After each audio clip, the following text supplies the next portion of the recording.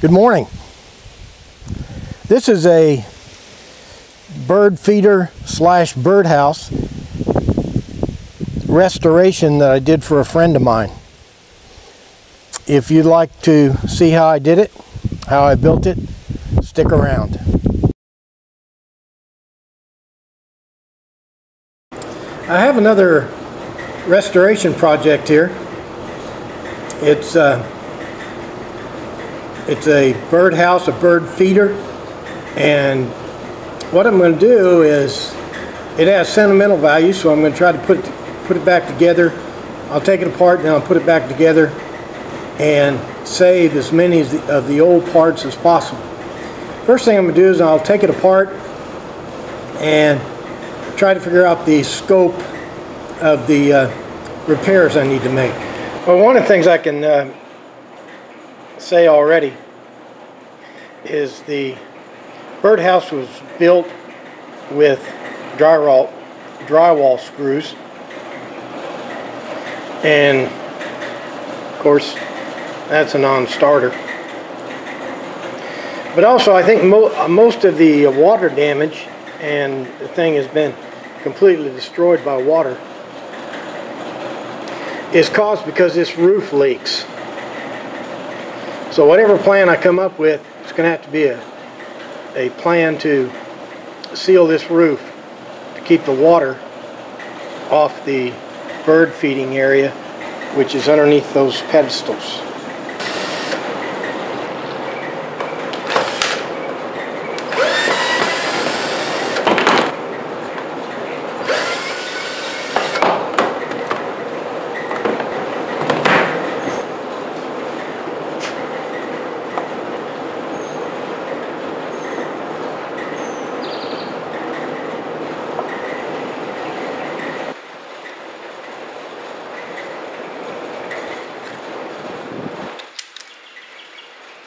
How this thing was put together, these side eaves here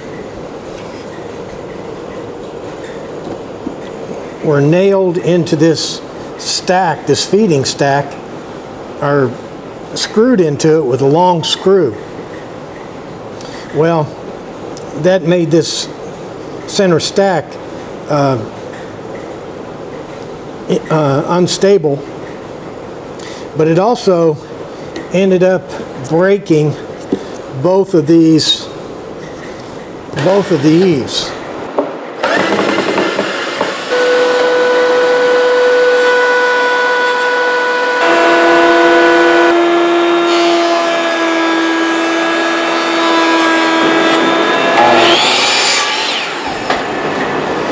What we have here is the central feeding tube.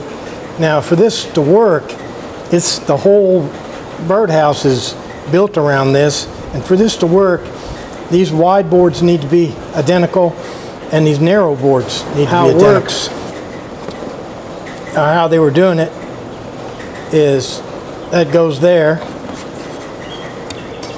and the other wide board goes on top. Well, if these aren't the same width and the same,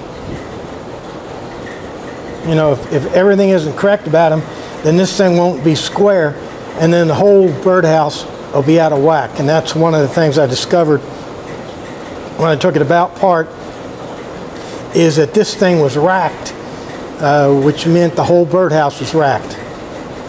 Okay, let me glue this thing up and keep moving along. I don't know what this is called, but use it all the time in boat building.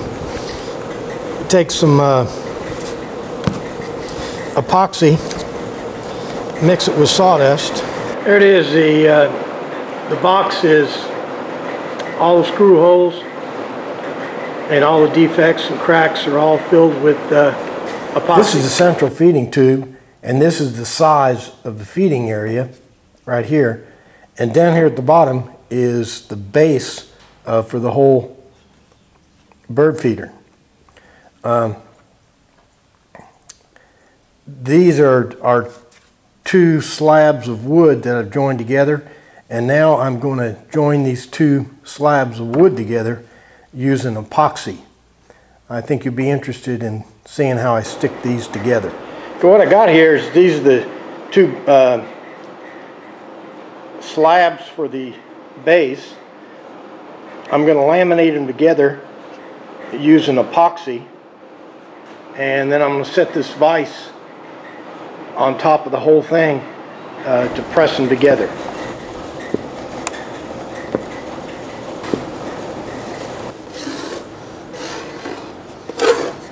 Hey, here goes nothing.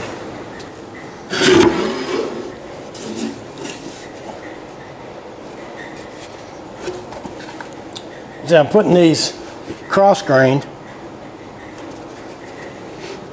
for strength. I don't want to use plywood for the base.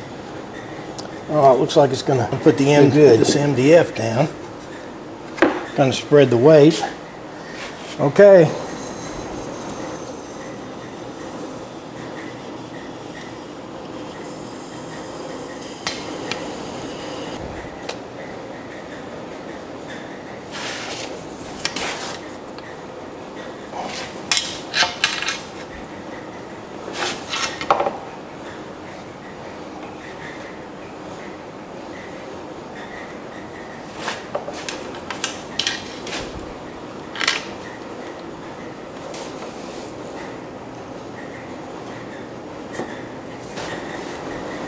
Well, there you have it. Well, the base is dry. The epoxy is cured. While that was curing, I went ahead and replaced all the broken and rotten parts. I replaced all the plywood. This was the old plywood bottom right here. It had, see, it had deteriorated and fallen apart. I added new solid braces up here that go all the way from the outer wall all the way to the food chamber. I also added an overhang here to keep water from dripping into the seed trough. And of course, now everything is falling together. So the reason I made such a big deal about laminating two pieces of wood together so that this thing would be 1.5 inches thick is because I'm going to take my angle grinder, cut an angle, a smooth angle from the base of the food trough all the way down to this second board, so that all the water that runs off the feeder will run onto this deck and then off. It won't fall onto a flat surface and then migrate into the center.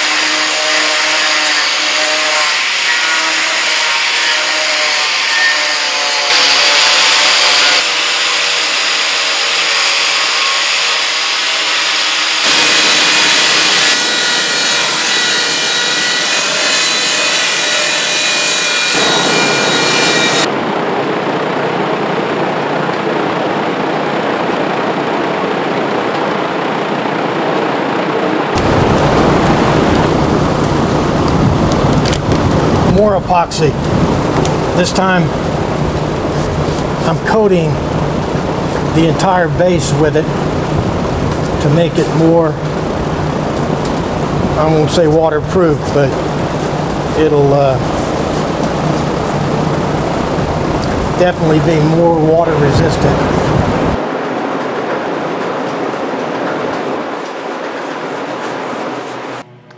I got the tower stained.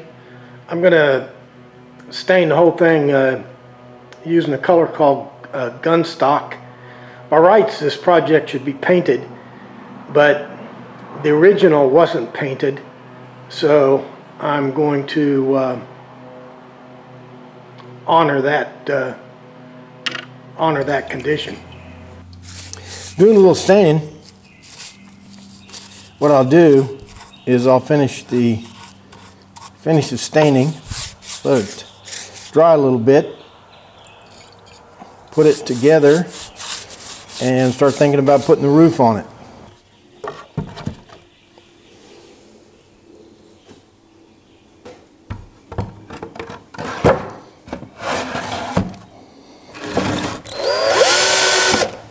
Here you can see the concept of the whole thing.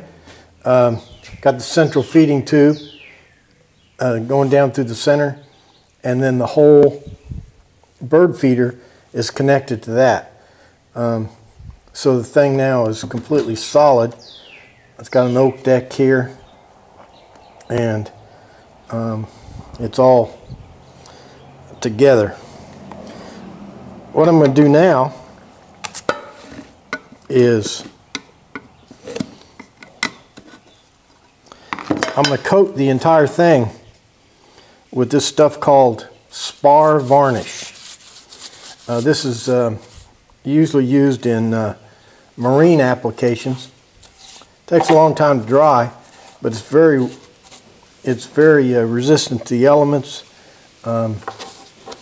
It protects against the wood and rain and everything else. So I'm going to coat it even on the inside with this spar varnish. Since the old version of this failed primarily because the roof was leaking badly, I'm not taking any chances. First thing I've done is, I put these solid blocks of wood in here, so there's no chance of water getting in there. And then I'm covering the entire thing, the roof surface, with a sheet of plastic, and then over the plastic I will install the new shingles, which will look like that. So water will be blocked not only by the properly installed shingles, but also this piece of plastic.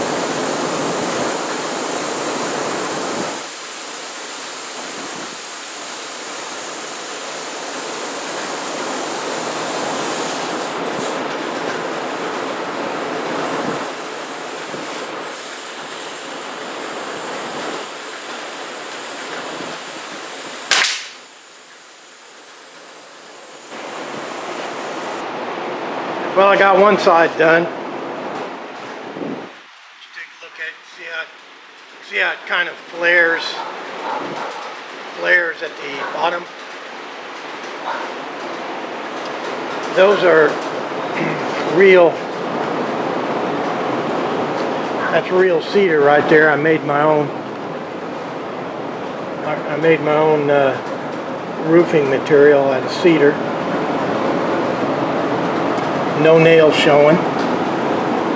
Right here I put a little drip edge to drain water away from that stack. And then on the very top, if I can find it,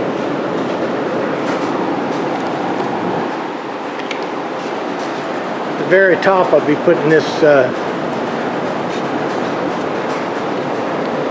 this kind of material here. It's some corner trim that works perfectly as a ridge cap for the I got all the roof shingles on, all the ridge caps, and I built this new topper. It's the lid. It's 8 inches square. It's covered, the top is covered with epoxy, and then over that I put shellac. If the epoxy is sanded, the shellac will stick fine. You got to put shellac over epoxy because epoxy is degraded by the sun, so you need to put shellac over it for UV protection. Let me show you the old. This was the old top. It was made just to fit the top. and then it was held, and it had a little screen door hinge right up there. And the theory is then you just flop it back, and then it would be spring loaded. Well, the problem is, of course, that this little screen door hinge failed, and this top is not large enough, and it's still let water in, and of course the board failed. So this new lid has no moving parts.